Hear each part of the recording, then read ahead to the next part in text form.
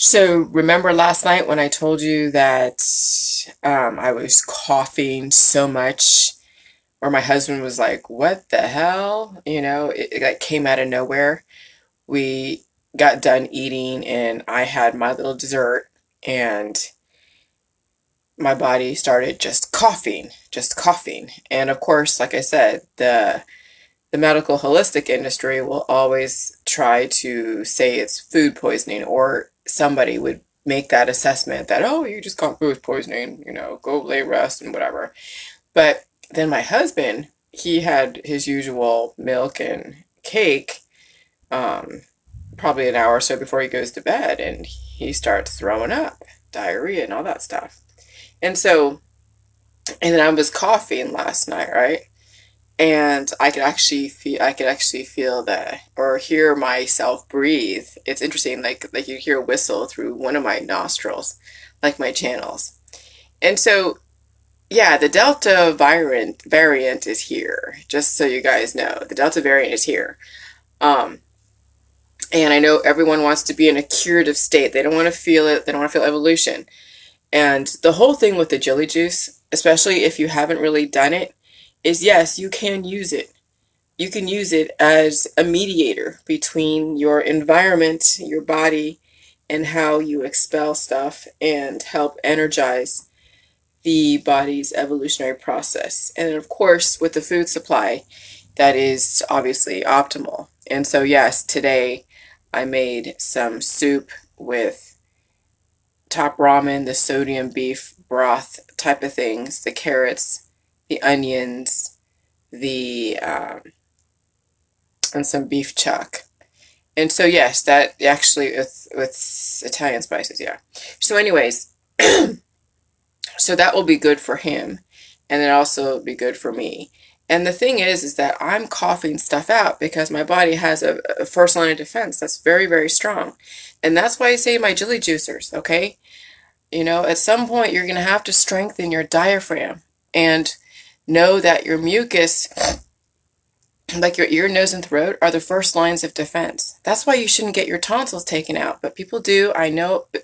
But the reason why people take their tonsils out is because they're exposed to so much evolution, more than their body can handle, and they haven't trained their body to get rid of mucus. And so that they get rid of mucus, then, or get rid of the tonsils, then they won't have to deal with it. But then what happens is that the body isn't able to measure in evolution in a balanced way. So you get a full load of the virus right in your body. And then that's when people have reactions. They have diarrhea. They throw up. And so my body was able to take in the virus in a very mediated, controlled way, because you can't escape viruses, but you have first lines of defense that help mediate your adaptation. And so that's why you don't get operations, because you take away lines of defenses, so your body is able to adapt to your atmosphere in a very, in a way where it's not going to destroy you, where it's going to cause you to have so much suffering that you can't help but take away organs and have operations. And so, yes, the Delta variant is here. My husband feels it, finally. Not that I want him to feel it, but I think that he needs to get some kind of evolution. Because here I am, every single time I see people, I evolve to the level of the environment because there's new viral entities. But when you don't feel the viral variants and your body isn't getting rid of excess, then you're taking it on and it ages you faster. And so, you got to understand that viruses do contribute to the cancer. They contribute to the disease, the chronic illness, the autoimmune disorders, because people are not treating their bodies with reverence. They're not maintaining their bodies with reverence. And so there's so many programmings going on that are conflicting with each other, and then people start glitching. And that's why you see the rise in cancer, the rise in disease, and chronic illness, just all out vital organ failure, because they don't have the substance behind them to deal with the piezoelectric shocks, and they don't have the strength and the fat, which is the same thing, around their organs. And then also, yeah, they haven't maintained their body very well. So I'm going to let you guys know that, yes, the Delta virus variant is here. And it's not going to go away right now. It's just building up steam. I felt it the last couple of weeks. Now my husband feels it.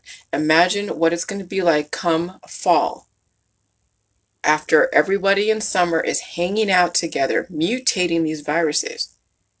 And then fall comes around. More of the rains, the colder weather also brings up these things. I don't understand why cold weather does that.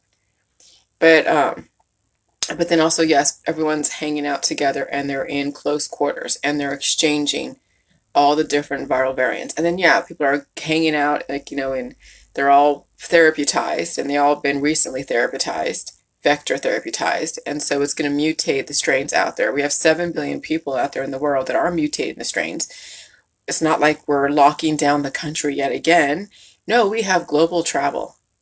And so just because you had a vector doesn't mean that that vector is going to then guard or give you any kind of adaptation to other variants, because there's a lot of them out there. I felt another one today, but it wasn't as bad as the last 2 weeks.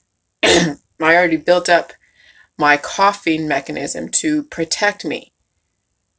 It's not settling in me and causing me to have diarrhea. I had no diarrhea. I had no throwing up. My husband and I were exposed to the same virus because we ate the same food, yes, but we had different desserts. Right after I ate my dessert, I started coughing. After he ate his dessert, he started coughing. So at some point, something triggered. But I don't have any diarrhea.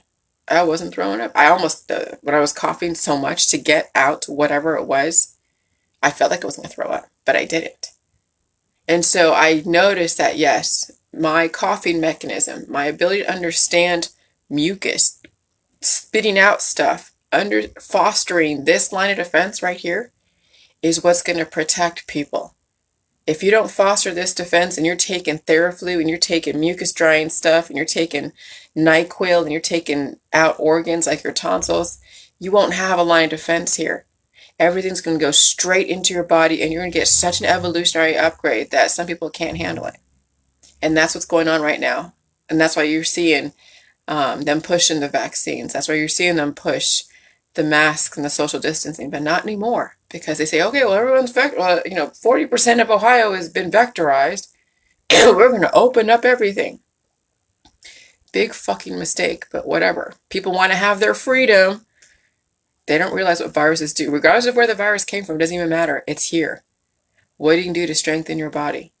But I'm noticing how I react to the viruses versus my husband, how he's going to be reacting. And it's going to be pretty insane intense for him. Once the stuff does go through his system, I'm going to be there to help him through it the whole way through. But, what's going to happen is other people are going to be taking all of their drugs. They're going to be going to the hospital taking drugs and all this stuff. I'm going to be giving him top ramen with sodium and food, and I hope his body is going to release. I'm going to give him electrolytes. He probably won't do the J juice. That's fine. I'm going to give him electrolytes. I'm going to give him food. I'm going to say, okay, you need to now allow your body to release and diarrhea. And here's some soup. Eat your sugar. Here's some sodium. Here's some water. Here's some beef bouillon. Eat that shit up and build your body and get your electrolytes back in your body so you have the ability to defend against aggressive, that you have the ability to regenerate. Because that's what pain is. It's regeneration. And so I'm finding ways to figure out, okay, how can I, because I know that when I tell people to get off the J juice after they've been on it for a while and they have to deal with their viruses, you have to support these viral uploads correctly. So when people have dealt with their predispositions on the J juice, they know that they can survive the symptoms because they brought it up to begin with. And so now when you meet a virus in your environment, you're not going to be afraid of the symptoms. You're not going to go to the freaking doctor and get shit taken out. You're not going to go get antibiotics. You're not going to go and get all these different medications that's going to take you down notches and notches and notches until there's nothing left. Okay? So when you know that you can survive the viruses and the evolution and you support it correctly, then it's just allowing the electricity to figure out what to do. And then, yes, people will lose weight when they have the flu virus. You see people lose weight when they have the flu virus. They hardly eat anything and they're throwing up. and they're diarrheaing everywhere. Yeah, that's the body releasing the old programming. And now you're bringing a new program and you support it correctly.